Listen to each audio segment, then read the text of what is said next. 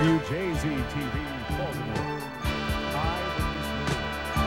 This is Rise and Shine with Don Scott and Marty Bass. All right, ladies and gentlemen, Mr. Ron Mackey joining us here on the set of studio. I see you this morning. The more some things change, the more some things never change. I take a week and a half off, you paint the floor. Yeah, you sure honestly did. Here's the deal, okay? We may be part of CBS now, but by God, it's still 5:30 in the morning.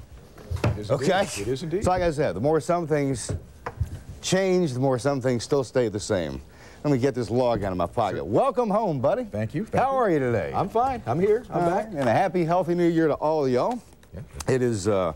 It is still a holiday, so for us who are up and at it right now, woe be us. Why are we not asleep? What is the problem here? Okay. It's a Monday. It is, but see, look, it's January. Look, let's get down to the bottom line here. We have now scammed another day. CBS Channel 13. It's now official. We had to get the ID, and that's the official voice of CBS on this show. Earl. The singing painter, Earl Bozeman. Absolutely, 100% correct. I like that. He was here on Friday and wished you and yours a happy New Year. Same back to you, Earl. Oh, whereas he said, Happy New Year to you, Don Scott. Yeah. All right.